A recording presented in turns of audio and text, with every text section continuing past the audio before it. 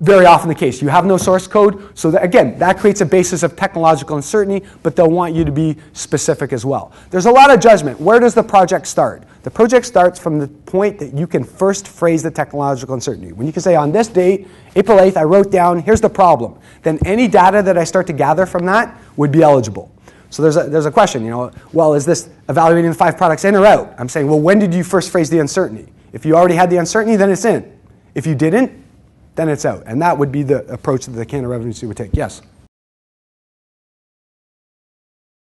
Yeah. A lot of what we say is, hey, we know we can do this with $50,000 on a mainframe. Now we want to put it on a PC and do it for $5,000 or $500 or $50. So cost reduction is almost always a great basis for improvement.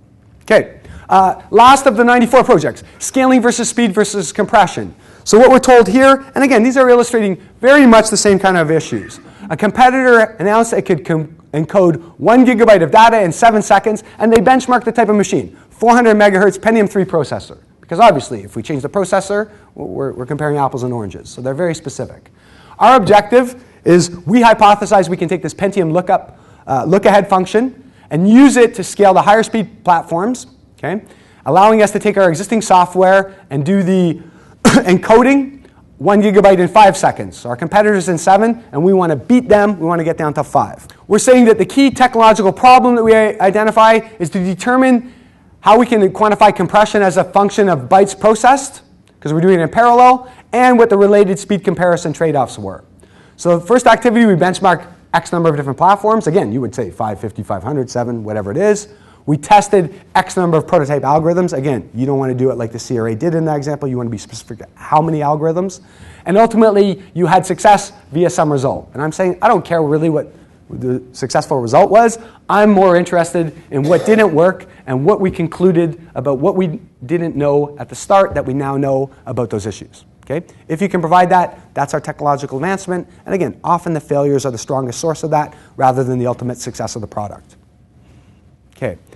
Going right on, the next issue is that the CRA says we don't want the 30, 40-page PhD thesis on this. We want the executive summary.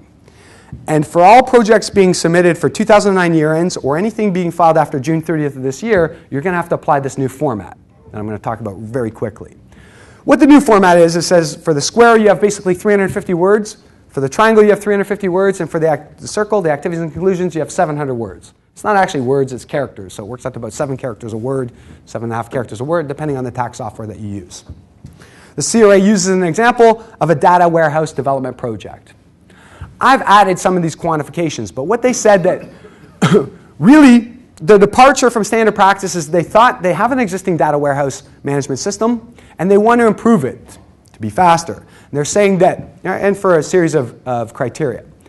They're saying that the real departure is that they looked and they did studies on the internet and they looked at competitive products and they could find no relevant methods to characterize non-uniform dynamic data. They say most of the methods that we look at either deal with static data or more uniform data. And we have disparate data that's not uniform, that's changing dynamically all the time. Large databases, so it's very, it doesn't make sense to go through a whole database. You want to keep track of changes and develop the methods to evaluate that. Their objective is to improve existing performance. They say their CPU utilization is very busy at 95%, and that if they can achieve this, they hope to get down to 70%. Okay, so reduce the CPU load. Response time, I've plugged the number, 60 seconds. Maybe they want to get down to 15 seconds.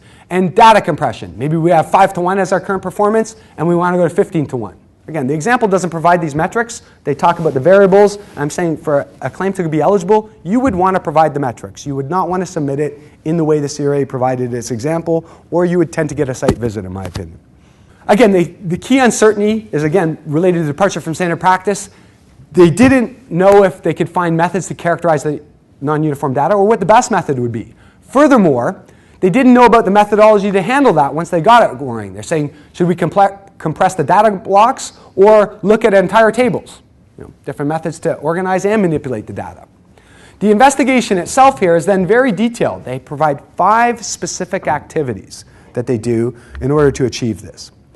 What I've done on this project is then to go in with you and show how you would input this using our rdbase.net program, which is an ASP app. It's internet-based, and it allows the managers to set up different criteria. So you can set up a project with a square. The square is basically the background data. Name, project number, start, end date, whether it's an advancement of a product or improvement, and really what'd you do? How'd you benchmark standard practice? Well, we looked at 33 websites, we found 14 articles. Well, we looked at 6 competitive products and found no methods to characterize non-uniform data. We looked at 2 in-house technologies, and they became our benchmarks for what's our CPU utilization, response, and compression issues that we're trying to improve. Maybe we looked at over 100 potential components, open source, closed source, whatever, add-ons that you have to pay for, determine there's some good ideas here, but nothing really cut the mustard. Okay? And maybe we queried 3 experts about the methods to characterize non-uniform dynamic data, and they said, hey, it's possible, but we have no solution here.